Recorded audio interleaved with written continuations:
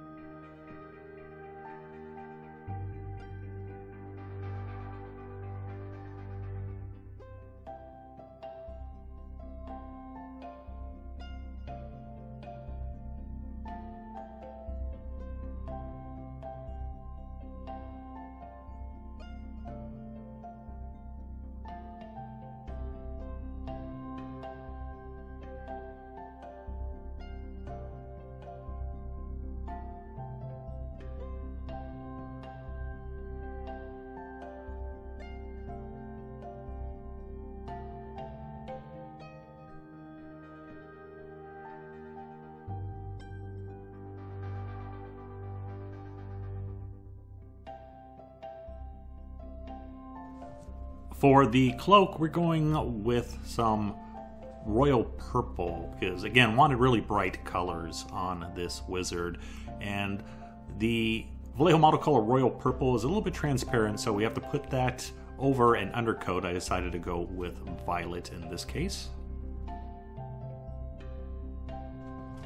Also decided to add just a little bit of texture, not as much as, say, with the Dwarf King, where we're painting a fur cloak, but I just wanted to do a little bit of horizontal texture to the robes, just to make them a little bit more interesting, but It's not as strong as it was to recreate a fur texture, so the paint's a bit more thin in this case, so it's not as obvious.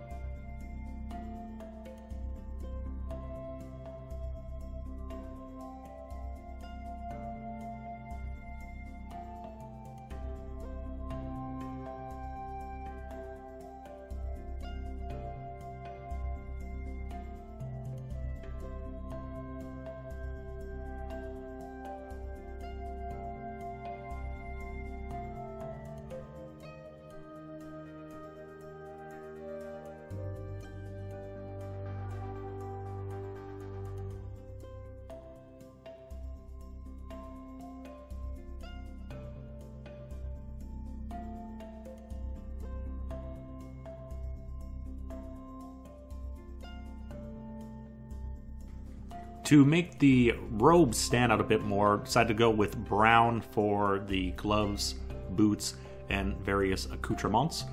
And just going to do a quick kind of color recipe on these small areas. They don't take a lot of highlighting or shading steps.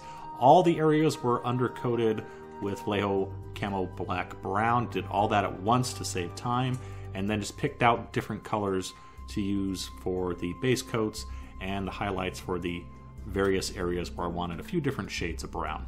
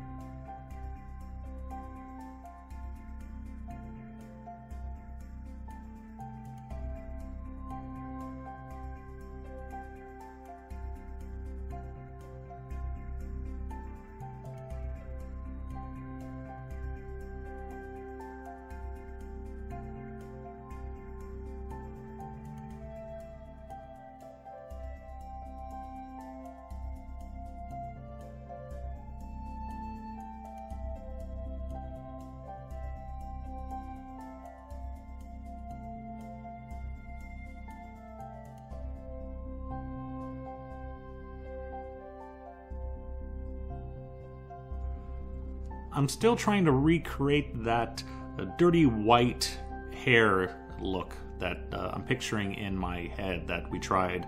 Again, I think that was on the Dwarf King, now that I think about it. So going with a yellow undercoat here and then working our way up towards an off-white color for the beard. So it looks like kind of a dirty white, or maybe once it was blonde, but it's mostly gone white at this point.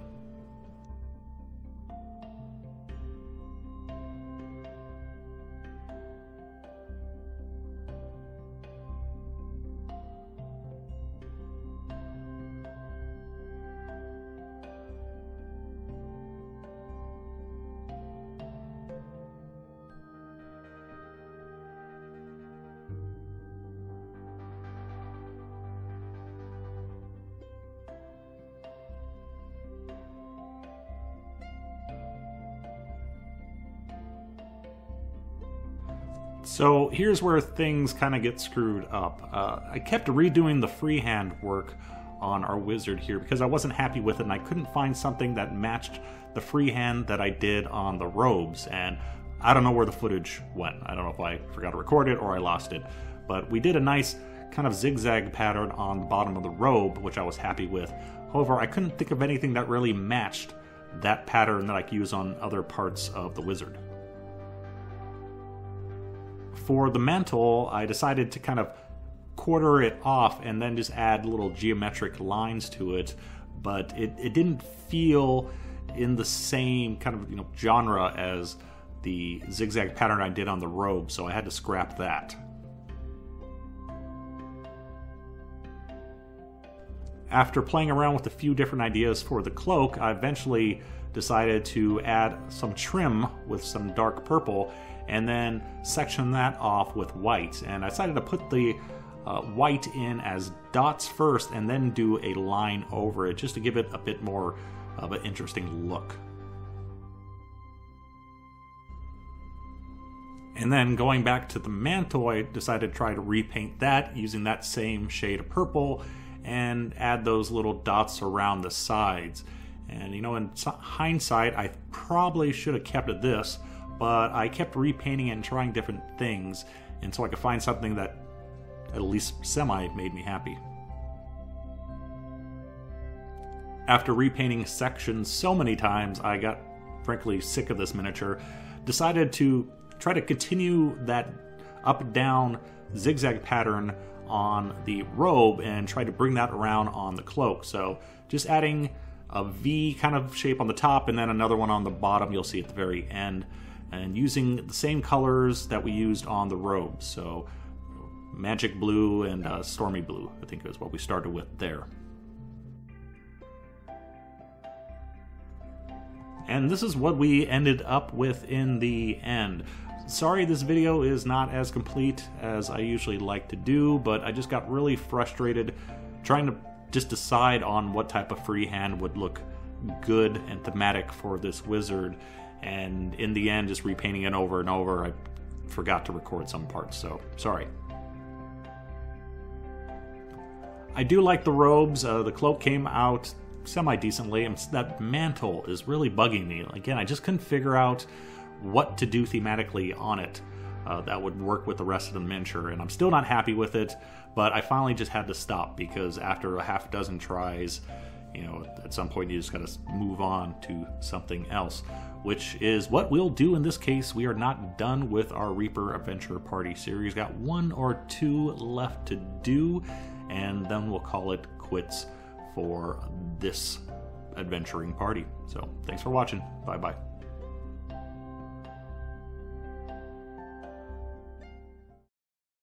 Well, one thing's for sure, gentlemen. The US of A still makes the best damn samples on the market, and I mean nobody is going to change that.